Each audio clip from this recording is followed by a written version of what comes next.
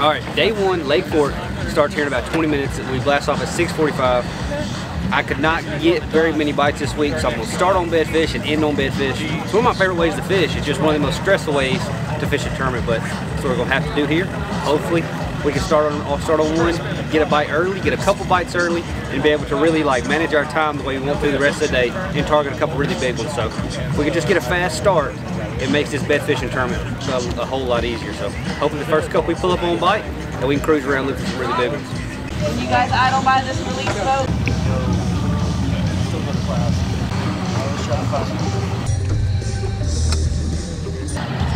Boat 32, Kyle Welcher.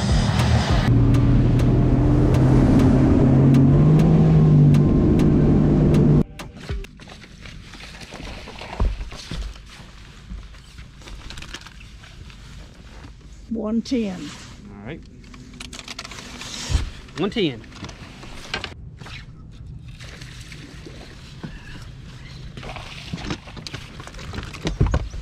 £2, 7 ounces. 270.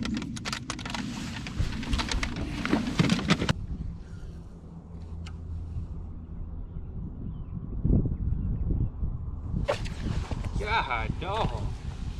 You're making her mad, but not quite mad enough.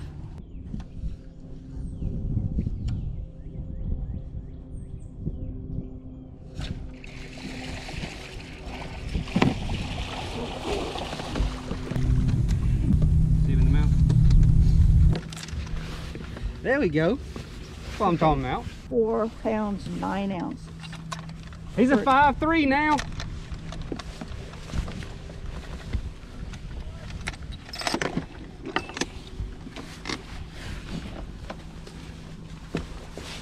He must have ate a bluegill.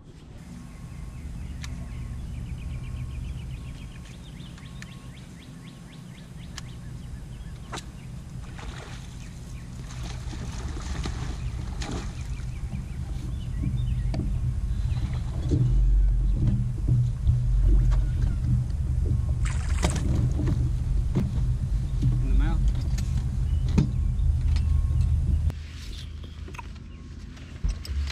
Make sure it's zero. Okay, zeroed.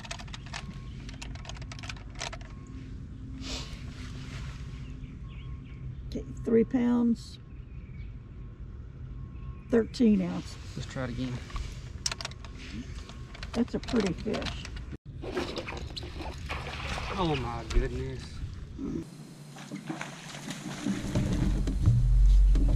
Had to work for that sucker. They're getting darker, it seems like.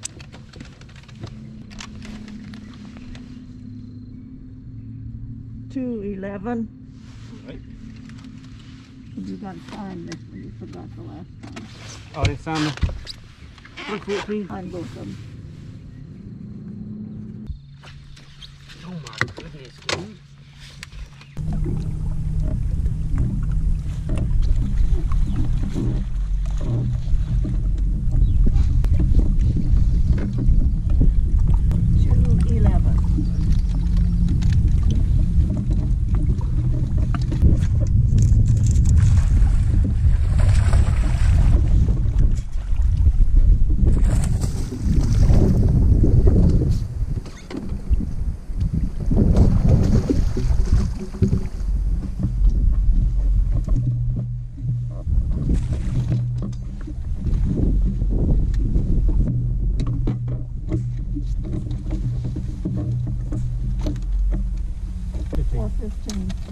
That's good. A tad older, but we can't count those.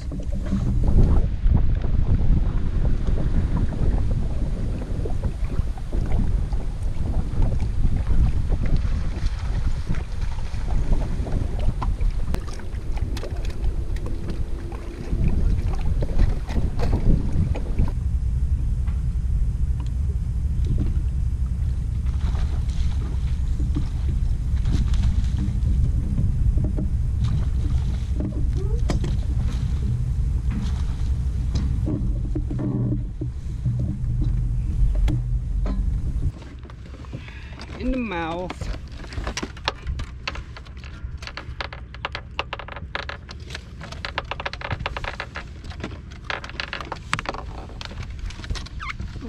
zeroed. Ooh, that's a nice one. Yeah, it'd be like a 314. 4.6, heck yes, sir. 6.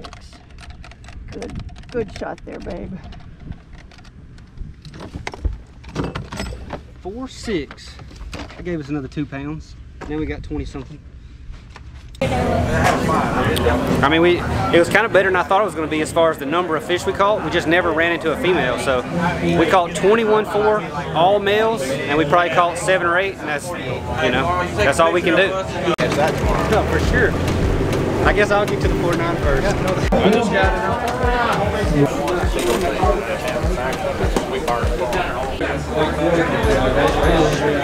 For you, they're going to check in at 21 pounds and 4 ounces, so a good start to your day here at the Guaranteed Rate Elite. Yep, you know, this tournament's kind of setting up where there's a lot of different things going, and it just happened to be that like 90% of the bass in this lake are spawning right now, and I absolutely love bed fishing, so I went out today and committed to it, had a good time. You know, this lake has so many big ones in it that I never even caught a big one today and had 21.4, so I mean, I'm really excited to be able to go back out there tomorrow and hopefully string together a couple of big ones and, you know, move up a little bit in the leaderboard. But this lake is phenomenal. There's so many big ones, and we're having a good time out there. Good luck. We'll see if that sight fishing deal holds up for you through the tournament. All right, ended up today with 21 pounds, 4 ounces. Not one of those spectacular days on Lake Fork, but it's okay. It's got us in the hunt. We're well inside the cut range right now.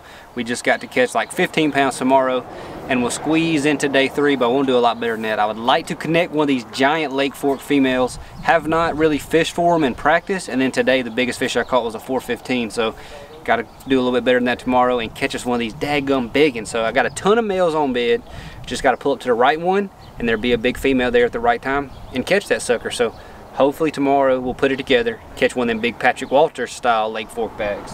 21 pounds, 4 ounces. That's what I ended with day 1 of Lake Fork. Pretty good for never getting a big bite. You know, that's about as far as you can go on Lake Fork without catching one of those big females. You know, it is possible to catch a 23, 24 pound bag of all males, but you're really gonna have to find some super, super good ones. So I'm gonna take y'all through the 2 rods that I used and why I used the exact rods I used and whenever I pick up one over the other. So that entire tournament, I pretty much committed to bed fishing, especially for day 1. I had found a bunch of pretty good sized males in practice, and lo and behold, almost all of them were there on day 1. So I ran around, started on a 4.9, caught that thing, went to some other ones, caught a nice 211, caught another 211, lost one that was about a 4 pound male, maybe a little bit bigger, and then ended up finding a 415 male, catching that, and catching a 3.5. So ended up the day with 21.4, but I'm gonna show y'all why and where I picked up which rods I did. So basically all I was going to do in this entire tournament was bed fish, and I used a white crawl the majority of the time, and then whenever I got into some heavier cover I would use, or if I was fishing for super big fish, I would go to a bigger profile bait like the Missile Destroyer or the D-Bomb or any other big huge creature bait that I thought would make those fish kind of react to it. But I used 2 rods, and the reason I picked up one over the other is this is my standard one that I was using. This is a 7'3" heavy point blank rod that I custom built myself. This is a 8-to-1 Shimano Chronarch MGL, 22 pound Sunline shooter. We're fishing for big fish here, so I wanted to upsize my line. I went ahead and put 22 on this rod. When I normally put like 20 on this rod when I'm flipping around a worm or flipping around my little ace jig or whatever, I usually put 20. Went ahead and put 22 on it, and I upsized my hook also. I went to a big 4/0 Gamakatsu. This is the tournament grade wire G-Finesse big straight shank hook. That's the hook that I wanted to use whenever I was hooking them fish. I wanted to make sure I had a big huge gap because the fish were not really eating the bait very good. So I wanted to make sure that whenever they put it in their mouth, I was gonna have a big hook to hook them, reel them fast, and swing them in the boat. That was another approach that I did that some guys didn't do, is I wanted to make sure I had the equipment to where if I had a 5 or 6 pounder on, I could still swing that fish in the boat. So if I was fishing for a bigger than average fish, or if I was going over a reed clump or over a tree or whatever, I would put this rod down. This was my kind of open water, pitching around in open water, fishing for, you know, 2.5 to 5 pounders. I would use this rod. If I was going to fish for like a 5+ a 6 pounder, if I was flipping over some reeds, over wood, whatever. If I had to go over anything, I would pick up this rod. This is a 7'6" heavy fast. This is my favorite flipping rod there's ever been. This is a point blank custom built 7'6". This is a Shimano Metanium 8.2-to-1, but I had 25-pound Sunline shooter. Had a little bit heavier weight on here, had a 3/8 ounce on this one, and the reason for that was if I needed to penetrate through some cover, I needed that little heavier weight. I actually had this one pegged and the other one not pegged, but the same exact big 4/0 tournament grade wire Gamakatsu hook on this one. Just if I needed to power the fish out of something, I'd pick up this rod. A little bit more length, a little more power, and a lot bigger line to make sure I land those fish and I could reel them and swing them in the boat. Another thing I haven't kept you up to date on because we've been kind of out of making videos for a week or so is I have discount codes for a couple more companies now if y'all want to purchase through those companies. Missile baits, you know, where I flip a ton of D-bomb, stuff like that. Kyle 10 will get you 10% off of missile baits if you go to their website. Another thing, Black Rifle. If y'all like drinking coffee, I'm on the go a lot, so I've been drinking these kind of espresso cans a ton. And Welcher 15 will get you 15% off your first order on Black Rifle. Another thing, a lot of people was commenting on this hat right here. I think this is the hat. This hat I was wearing in the last video. I'll leave a link down below to the Spro website where you can get this hat if you want it.